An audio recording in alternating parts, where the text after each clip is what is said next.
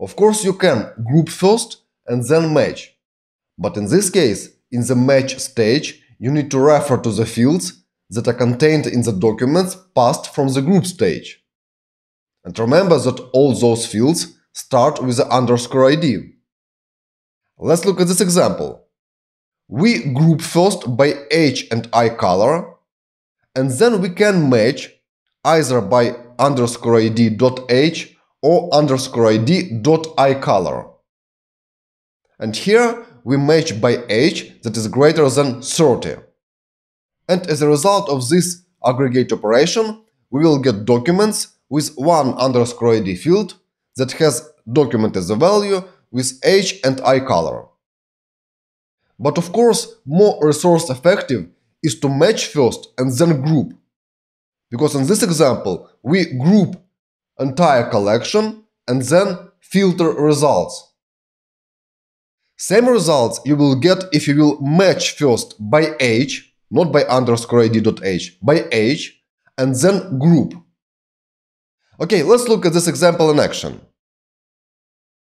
Let's leave just one aggregate tab, I will close another one.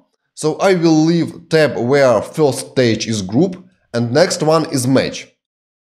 I will comment first second stage and run just group. Here I will get documents with _ID and with nested documents with eye color and age. And now I can filter those resulting documents either by _ID.eye color or _ID.age. I cannot use other fields because I have just those two fields here, eye color and age. Okay, let's adjust stage 2 and match by _ID.eye color. Because of dot notation, I need to use double quotes here, and then comes _ID.eye color. And here let's match by blue eye color. And let's execute this, Command Enter. Now I got filtered results where eye color is blue everywhere. Here it is. So let's summarize. I get all documents in the person's collection, then group them by eye color and age. I get set of documents with all possible eye color and age pairs, and then filter those pairs by eye color blue. And of course, I use _ID.eye color as a field reference.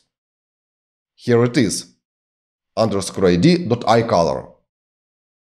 And of course, if you will swap match and group stages, and instead of _ID.eye color here, you will use simply eye color, results will be same. Okay, let's go on and move to the next stage, called count. This count stage allows you to count number of the documents returned from the aggregation results. See you shortly.